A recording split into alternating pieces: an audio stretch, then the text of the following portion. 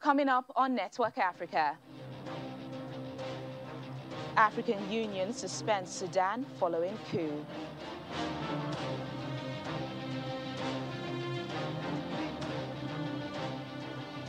Sudan's supposed civilian leader returns home but remains under heavy security. Plus,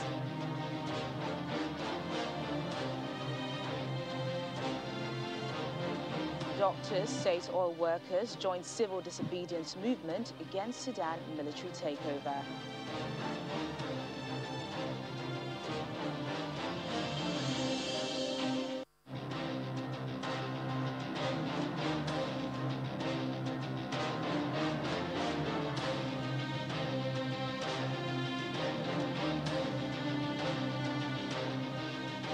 Hello and welcome to the program. I'm Teniola Shoboale. We begin with the situation in Sudan following Monday's coup. The African Union has suspended the country from all of its activities until the civilian-led transitional authority is restored, saying the coup was unconstitutional. The continental body also says it will undertake a mission to Sudan to engage with all stakeholders with a view to find an amicable solution to the political stalemate in the country. On Monday, General Commander of Sudanese Armed Forces, Abdel Fattah al-Burhan, declared a state of emergency across the country, dissolved the Transitional Sovereign Council and the government, and relieved the state governors. While Abdullah Hamdok, the deposed Prime Minister of Sudan, has been allowed to return home, according to his office, after the country's military detained him after seizing power in a coup. The release of Hamdok and his wife follows international condemnation of General Abdel Fattah al-Burhan's power grab.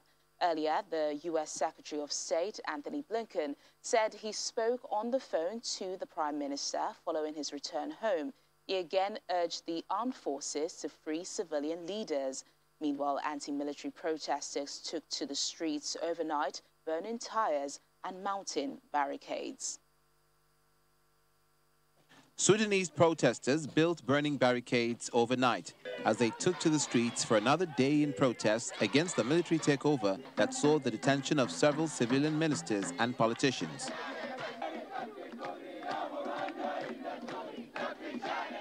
Monday's military takeover brought a halt to Sudan's transition to democracy, 2 years after a popular uprising toppled long-ruling Islamist autocrat Omar al-Bashir. Sudan's armed forces chief defended the military's seizure of power, saying he'd ousted the government to avoid civil war, while protesters took to the streets to demonstrate against the takeover after a day of deadly clashes. Demonstrators on the streets of Khartoum said they were blocking roads in protest they'd organized themselves in the absence of a political leadership. They also said that a mass protest against the military takeover is scheduled for October 30th. The people are mobilizing themselves because there is no internet, no phone communications, nobody is leading us, not the Freedom and Change Forces or the Professional Association. The people in the streets are leading themselves. We are not removing the barricades because General Burhan's speech was not convincing. We will protest on October 30th. Up until now, no one understands the situation. The revolutionaries continue to be in the streets. This is civil disobedience. We are waiting for the leadership on the ground to at least explain to the people what is going on. Because Burhan says this is not a coup and that this is a reservation of the constitutional document. This is unacceptable and we do not understand it. Speaking at his first news conference since announcing the takeover, General Abdel Fattah al-Burhan said the army had no choice but to sideline politicians who were inciting against the armed forces. Burhan said the military's action did not amount to a coup, as the army had been trying to rectify the path of political transition. He promised to appoint ministers chosen from each city that will be pre-approved from the people of each city. Meanwhile, Prime Minister Abdullah Hamdok, who was ousted and detained on Monday, has been returned to his home. According to officials, he is there with his wife and is being heavily guarded. The release of Hamdok and his wife on Tuesday followed international condemnation of General Abdel Fattah al-Burhan's power grab. The United States has said it'll suspend aid, while the European Union had threatened to do the same.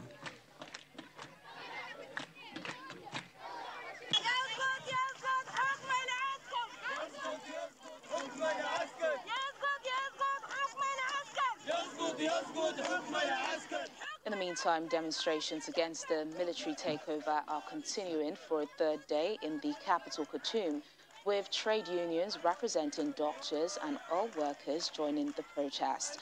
Sudanese men, women and some children were seen demonstrating next to cars, clapping and chanting "Down with the military regime" and "Free protesters." Thousands of people have taken to the streets since Monday's takeover, and several have been killed in clashes with security forces. A group of neighborhood communities in the capital, Khartoum, has also announced plans for further protests, leading to what it said would be a march of millions on Saturday.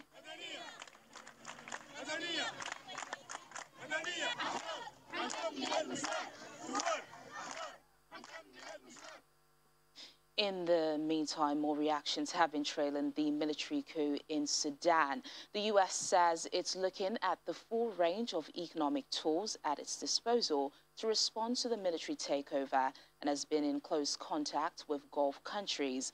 The U.S. State Department has responded to the takeover by suspending $700 million in U.S. aid designed to support Sudan's democratic transition. Actually, we've been in close contact with regional leaders, including in the Gulf, to make sure that we're closely coordinating and sending a clear message to the military in Sudan that they should first and foremost cease any violence against innocent civilians, that they should release those who have been detained, and they should get back on a democratic path. We will continue to do that. We'll stay closely coordinated and aligned with all of the stakeholders who we believe have influence in Khartoum. Second, we have made clear that we are deeply alarmed. Secretary Blinken put out a very strong statement yesterday by the actions taken 36 hours ago by the Sudanese security forces, including the arrest of multiple civilian officials and the detention of Prime Minister Hamdok. We believe it undermines the country's transition to democratic civilian rule, and we firmly reject the assertions that this is within the authority of the military leadership in Sudan. From our perspective, these actions are utterly unacceptable. They contravene the constitutional declaration, but more importantly, they contravene the aspiration of the Sudanese people. The Secretary General will then take... Also condemning the action, the United Nations Chief Antonio Guterres says Sudan is among an epidemic of coup d'etats affecting Africa and Asia, and he urged the world's big powers to band together for effective deterrence through the UN Security Council. The Sudanese people has shown very clearly their intense desire for reform and democracy. Now, we are seeing a multiplication of coup d'etats. The fact that we have strong geopolitical divides, the fact that the Security Council has lots of difficulties in taking strong measures, the impact of the problems of COVID and the difficulties that many countries face from the economic and social point of view, these three factors are creating an environment in which some military leaders feel that they have total impunity, they can do whatever they want, because nothing will happen to them. African Affairs analyst Dr. Okuyopala joins us now for more on this. Dr. Okuyopala, thank you for joining us on the program. Very eventful developments in Sudan over the past couple of days. The AU has now suspended the country. What's your assessment of the situation so far? Anybody planning coup in 21st century we anticipate condemnations. They will even anticipate suspensions. But what they may not have anticipated, or rather, what they may have underestimated, is the resolve of the people. The people of Sudan have mounted resistance against this coup. The civil society have been very resolute. The politicians have not gone to negotiate for positions and for appointments. Even the prime minister have not been persuaded, have refused to be persuaded to release a statement somehow supporting the coup.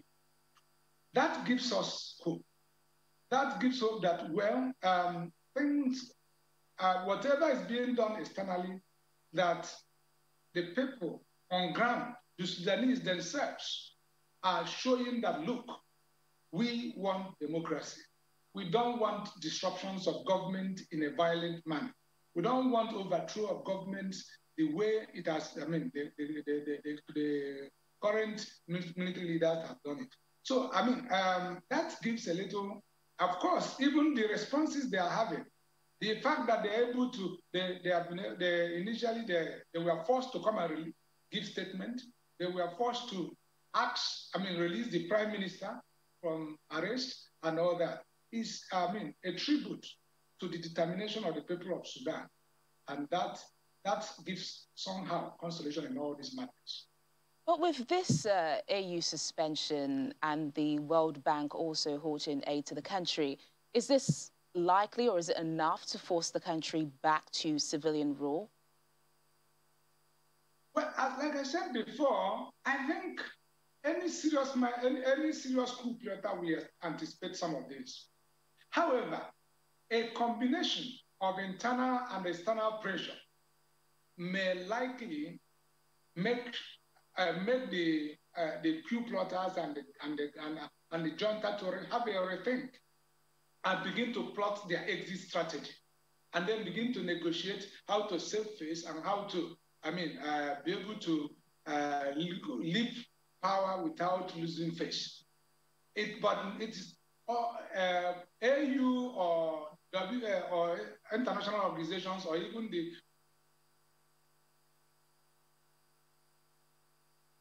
is symbolic. It will help to put pressure externally. But if there is not, if we don't have enough internal pressure, that external pressure may not be enough to dislodge the. You know, speaking of the pressure, the US says it's in talks with other Gulf countries to find a solution to this crisis. Overall, how much of a role do you think regional powers have in this? Yes, they have very serious role to play. Because it's like running a ring. We are covering every ground. Every government, even individuals, we need friends. And if you turn to the left and if you notice that when you turn to the left, you are not seeing a friend. You turn to the right, you are not seeing, everybody is telling you, look, we can't take this, we can't take this. And then there is no place to run to. Then you'll be forced to have everything. So, those countries that are traditional friends of Sudan, those countries that share border with Sudan, they are very instrumental in putting pressure. Those that are their trading partners, those that are giving them aid. So, they are very important. However,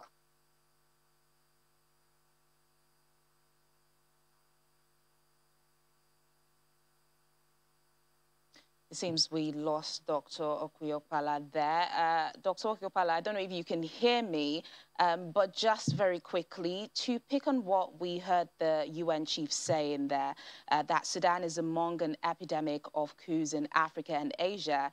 Quite rightly, this is a worrying trend we're seeing more often, isn't it? Yes, very worrying. Because, just a few months ago, we were discussing Guinea. Previously, it was Mali, and there was one in Mima. So it's worrisome that we are beginning to reenact the 1980s when coup was happening every other month or very often. So, but then part of what is causing this is, are not only successful coups. Apart from successful coups, we are having instability in many countries, including our own country, Nigeria. We are having secessionists operating in Cameroon. We are having Ethiopia being destabilized. It's worrisome. However, I think the world should come together to talk to leaders. Am I still on? Yes, okay. you are, sir. But that's, all the time we have now. You touched on some very interesting points there, Dr. Okiopala. Thank you so much for your thoughts on the program. You're welcome. Or still to come on Network Africa. Cambridge University College and Paris Museum return looted African artifacts to Nigeria and Benin Republic. Please stay with us.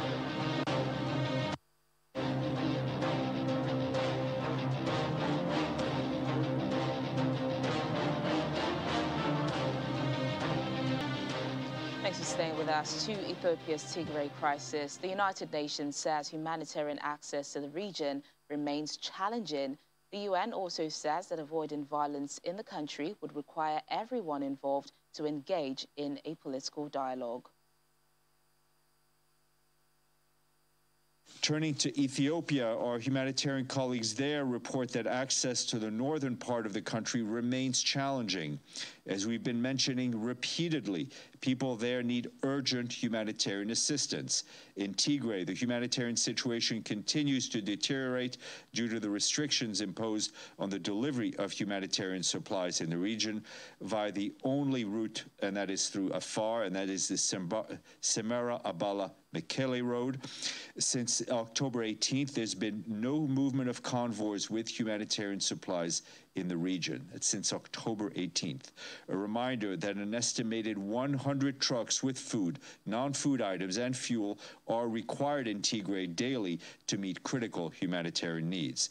Fuel for the humanitarian response has not entered Tigray since August. 16 fuel tankers, each with a capacity of about 45,000 liters, remain idle in Samara. Due to the severe fuel shortages, many humanitarian partners have been forced to significantly reduce or suspend their activities. That includes food deliveries and water trucking. In addition to this, the suspension of the UN's humanitarian flights that follows last Friday's incident also means that much needed cash cannot be transported into Tigray. Meanwhile, marking this year's United Nations Day, the world body's top officials in Somalia have flagged some of the support being provided to and challenges faced in assisting Somalis on their path to peace and stability. The UN agency also reaffirmed its commitment in line with the organization's founding principles. The United Nations was created as a vehicle of hope for a world emerging from conflict. And now, 76 years later, it continues to serve the peoples of the world. Some of the challenges it was created to address have not changed, unfortunately: conflict, poverty, hunger. At the same time, new challenges have arisen: COVID-19 and climate change, to name just two examples.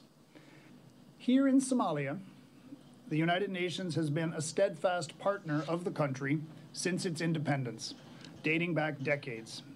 And we expect the partnership with Somalia to continue across a wide range of areas in the future. The challenges we inherited from 2020, including the onset of COVID and its devastating effect on the global economy, droughts and flooding, as well as the locust infestation, are sadly not yet behind us. According to some projections, as much as 20% of Somalia's population may be directly or indirectly affected by the pandemic. However, according to the World Bank report, the country's economy is expected to rebound from these shocks, with real domestic product projected to grow by about 2.4% this year. Nevertheless, it has some way to go. Somalia's domestic revenue was 13% lower in the first quarter of 2021. This achievement has set the foundation for sustainable development of water resources in the country. This is particularly important as climate change is increasingly seen as a driver of conflict and requires holistic solutions to prevent disaster. A national task force on droughts and floods has now been launched as well and will lead nexus-centered interventions to reduce the negative impact of climatic shocks. Somalia's crises are multifaceted, and they therefore require multifaceted, holistic solutions that build resilience against future shocks. Now, dozens of people have died in the past few weeks in the Republic of Benin from flood-related incidents, and that's according to the International Federation of the Red Cross. It says in a situation report that about half of the country have been affected by the heavy rains. Homes, schools, and other infrastructure, including bridges, have been damaged or destroyed by the floods, with rains intensifying in the past 2 weeks. Significant agricultural and livestock losses have also been recorded because of the floods. The IFRC says the situation could get worse as water from the Nabeto hydroelectric dam on the Mono River, which runs near the border with Togo, is likely to be released in the coming days. More rains are also forecast until the end of the month. Now, the master of a Cambridge University college has described the return of a looted bronze cockerel to representative of Nigeria as a momentous occasion. The statue was taken by British colonial forces in 1897 and given to Jesus College in 1905 by the father of a student. A decision for it to be returned was made in 2019 after students campaigned. A ceremony was held at the college to sign the handover documents.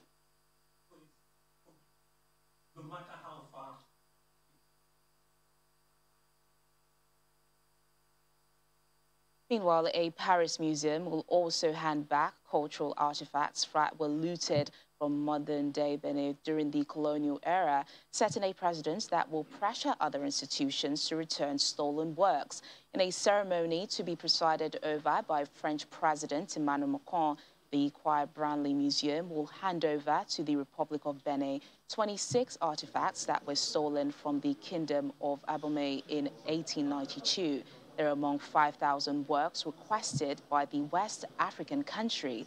The handover marks a milestone in the years-long fight by African countries to recover works looted by Western explorers and colonizers at a time when numerous European institutions are grappling with cultural legacies of colonialism. Some 90% of Africa's cultural heritage is believed to be in Europe. The Choir Branly Museum in Paris alone holds some 70,000 African objects. London's British Museum holds tens of thousands more.